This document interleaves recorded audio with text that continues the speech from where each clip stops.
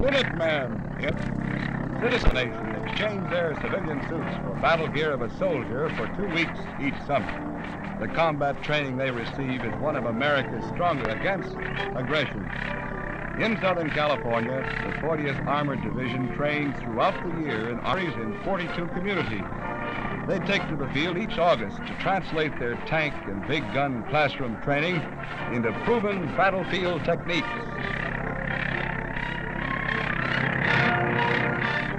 Since man first banded together to protect himself against marauding beasts of prehistoric times, the fighting man has been indoctrinated with a soldier's first command: take care of the weapon from whence your strength is drawn. Learn to use it properly. Spare no effort to ensure that it functions perfectly when needed. In the 40th Armored Division, that weapon is the tank.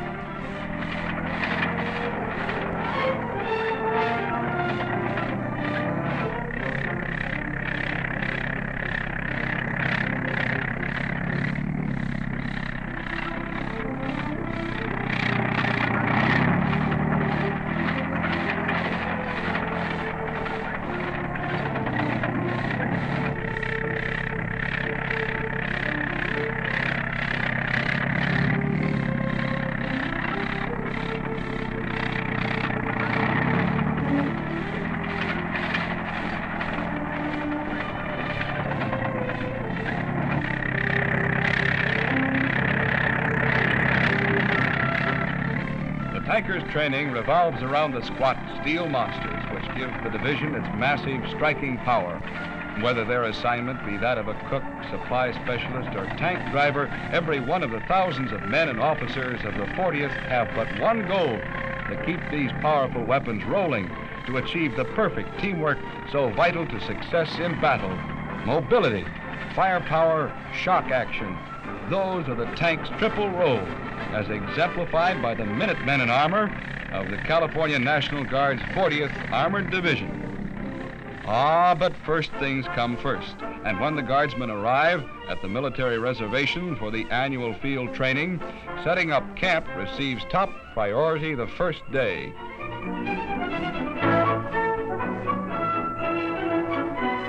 One of the most vital functions in a fast-moving armored force is communications.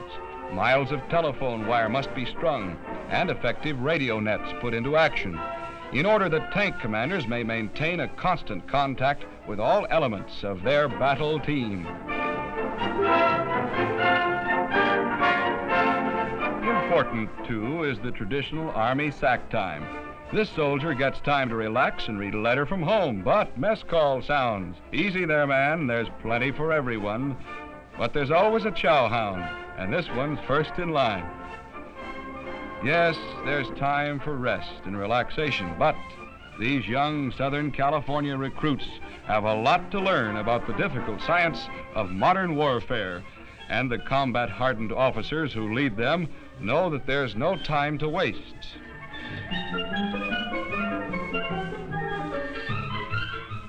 These officers also know that there's only one place to start: at the beginning. The basic tool of every soldier, no matter what his job, is the Army rifle. And until its use becomes as natural to him as sleeping or breathing, there'll be no let-up.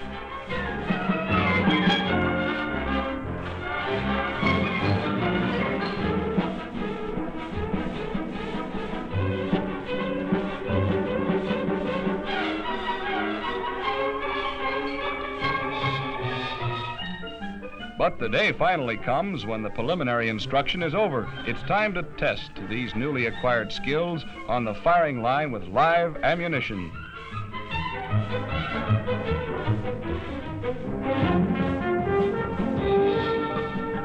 Safety precautions are double-checked, last-minute range instructions given, and the command "Commence firing" starts a new phase of guard training.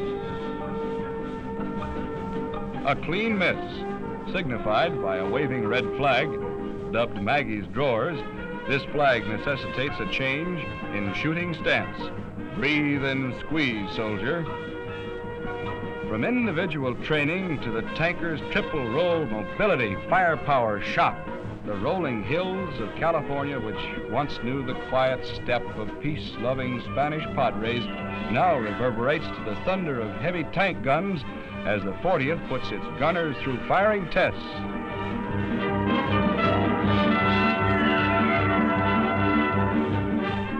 Throughout the tanker's training, the one word he hears most often is teamwork. Gunner, driver, ammunition passers, and tank commander must merge their separate duties into a smoothly operating team. The professional soldier spends months, yes, even years, in acquiring the highly technical knowledge of modern armored combat. For the guardsman, these years of training must be condensed into his weekly training periods at hometown armories and the all-too-brief summer sessions of field training.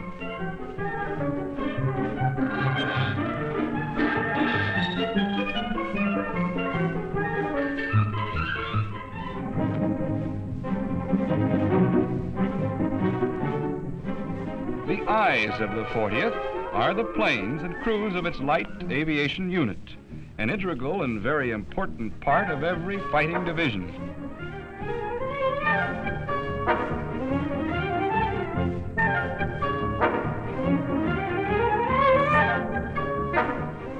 The division's big guns can hurl their high explosive shells deep into enemy territory, but only through the eyes of the pilots can the results be noted and proper corrections in firing data be made.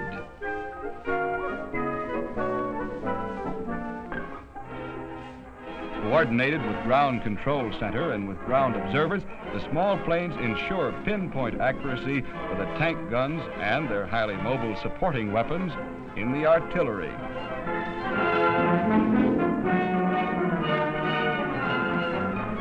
Yes, it's a complicated job, delivering a specified type of explosive or chemical onto an invisible target many miles away. Numerous men, experts in their jobs, are required in such diverse roles as map plotting, communications, and the mathematical calculations of firing data before the gun crew can actually send the shell toward its destination.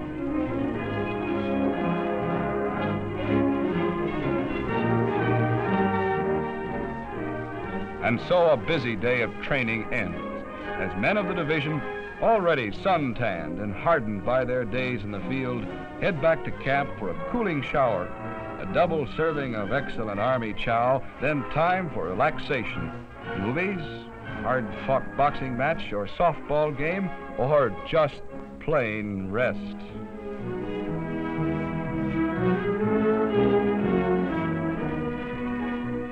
As a part of the California National Guard, the 40th constitutes a vital element of the nation's defense organization. General Eaton, division commander, accompanies Major General William Dean, most famous prisoner of war in the recent Korean conflict, while the general inspects training efficiency, food, and quarters to ensure that they meet the Army's high standards.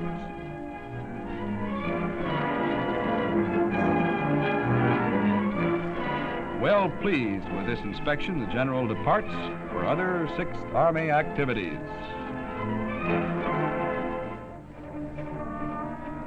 Success on the battlefield hinges on teamwork, and while the tank is an armored division's strong right arm, it still must depend on the courage, the tenacity of its infantry fighters for final victory.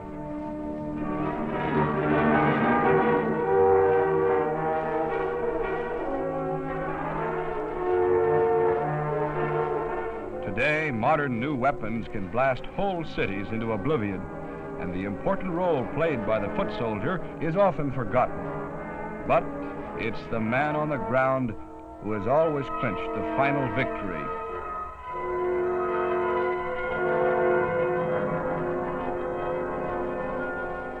'40th Infantrymen rehearse their lessons in the fields and mock villages of a California Army camp. After their trial runs are letter perfect, they'll go on to advanced training, working in close support of their tanker comrades. An important skill which each 40th soldier must master is the ancient art of hand-to-hand combat. A man's life and that of his buddies may someday depend on his ability to disarm or subdue an enemy with nothing more than his bare hands.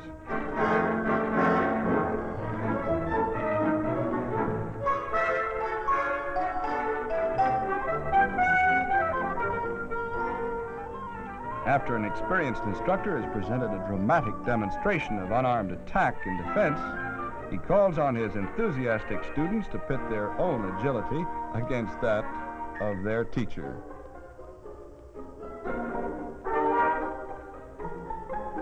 And finally, the guardsmen are permitted to practice their newly acquired skills on each other before going on to another subject in the jam-packed 2-week schedule.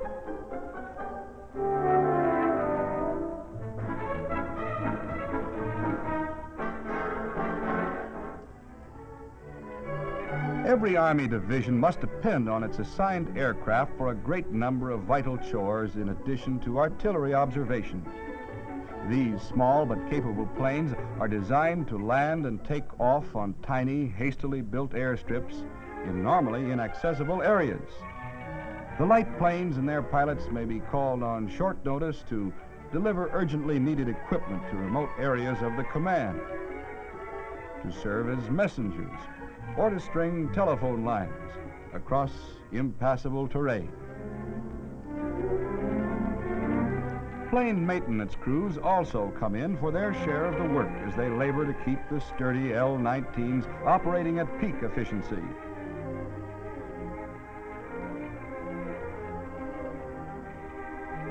An armored division must move swiftly and strike hard. So there's no place for fancy hangars or elaborate repair facilities. The mechanics perform their functions in the open, with the wing of a plane shielding them from the hot California sun.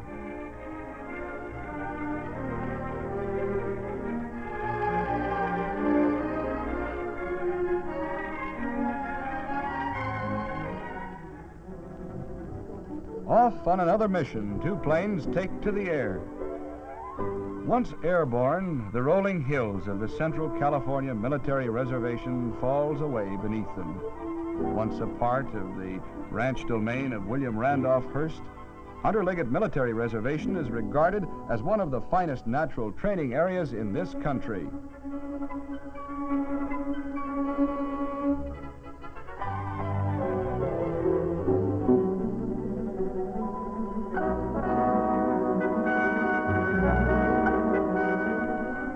Another mission completed, the pilot returns to the main airstrip, one of several scattered throughout the division training area. After a quick engine check and gassing up, he'll be ready to take off on his next assignment.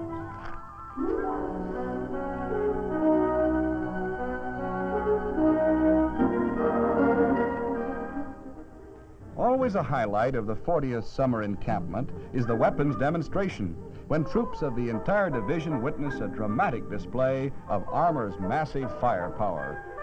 Seated on a hillside, the men watch as combat-experienced veterans fire each weapon, from the .45 caliber automatic pistol to the huge 155 millimeter self-propelled howitzers.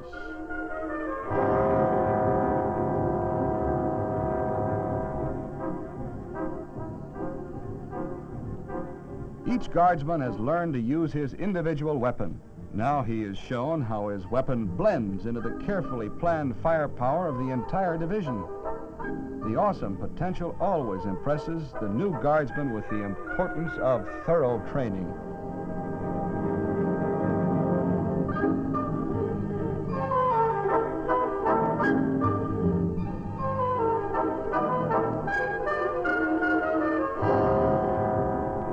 Targets on the opposite side of the valley are pulverized under tons of high explosives hurled from the 40th's big guns.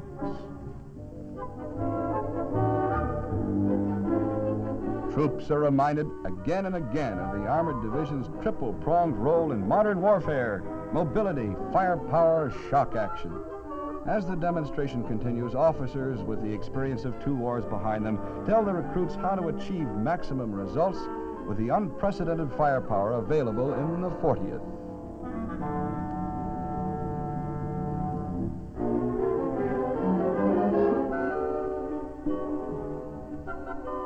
although the tanker's primary role is to destroy the enemy in front of him, he must also guard against attack from another direction, the sky. In today's Army, anti-aircraft weapons and crews have assumed a new importance.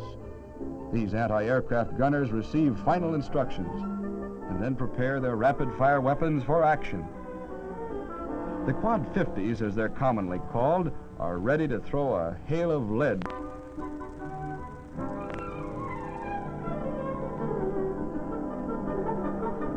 The plane's flight is directed by a qualified pilot working with a remote control unit. With the engine functioning properly, the RCAT, held to its course by a cable, buzzes around the circular track, and then, in a moment, it is airborne. The carriage drops. Now the gunners are ready to test their skill against the fast-moving little robot, as elusive a target as any full-size plane, but much less expensive.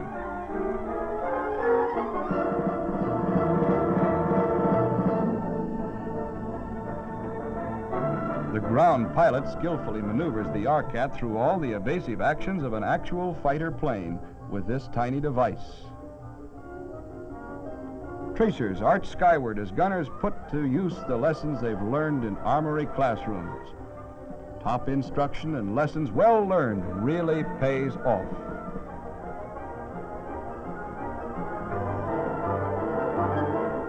One of the Quad 50s quickly scores a hit. And then, out of action, the target plane floats to Earth by parachute while the happy gun crew celebrates. Always a highlight of the 40th summer encampment is Governor's Day, when the Commander-in-Chief of all of California's military forces arrives to inspect the division as it marches in review. 3 times the 40th has fought for its country, and Governor Goodwin J. Knight and General Eaton briefly recall honors earned in Korea, where it held a portion of the battle line against the communists. The colorful ceremony begins with the Army's traditional trooping the line. The governor and high-ranking officers drive slowly along the formation of troops and heavy armored equipment, and each of the division's 111 companies and batteries dip their guidons in salute to their commanders.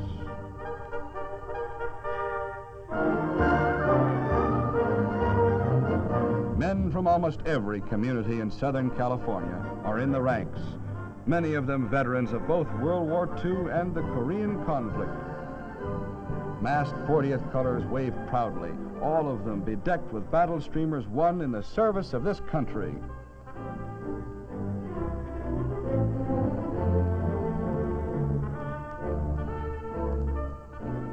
The ceremony takes on a festive air, too, as families and friends of the National Guardsmen fill the bleachers to watch and listen proudly, while Governor Knight and General Eaton congratulate the citizen soldiers for their accomplishments.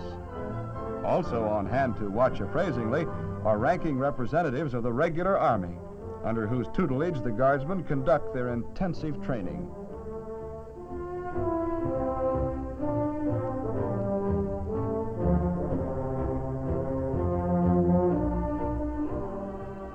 As a spectacular climax to the day's events, the division marches, company by company, past the official reviewing stand, and Governor Knight and his staff accept the salutes. Sun-tanned, hardened by 2 weeks in the field, the troops proudly demonstrate the efficiency of their rigid training.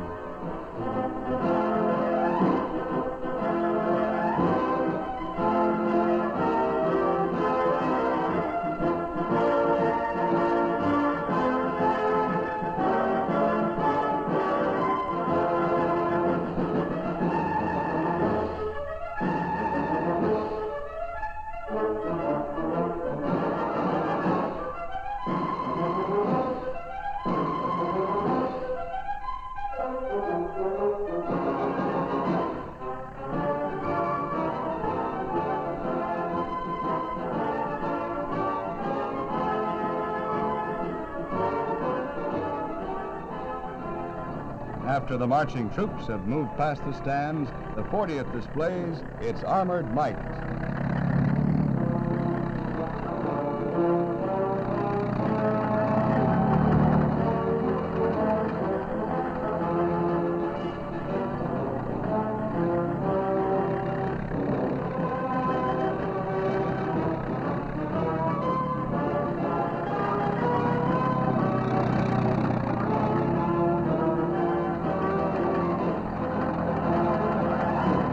This, then, is the 40th Armored Division, the largest, the most potent military force in Southern California. Civilians in peace, soldiers in war, their contributions to the national security have been and always will be a glorious tradition. They are...